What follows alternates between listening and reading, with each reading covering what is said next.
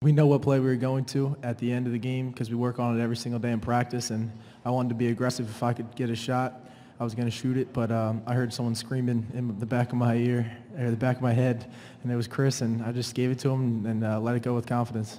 I was able to get in his vision, and I was open, so I was screaming at him. And for him to be so unselfish and give up the ball, you know, it just shows what type of teammate he is, what type of person he is. And, you know, we put a lot of work in, you know, this team, and, you know, everybody has the confidence to catch and shoot. So when Arch threw me the ball, I 1-2 step and shoot him up, sleep in the streets. I don't think this has hit me yet.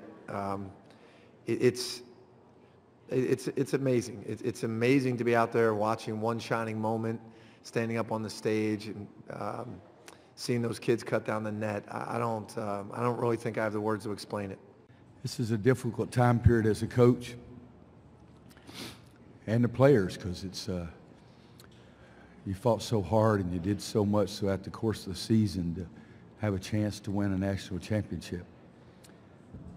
I've had some really, really good teams and some really, really good players. And I've never been as proud as a group as I am this group right now. At that point, we believed we were going to win. We just needed 4.7 seconds of defense. It didn't work out.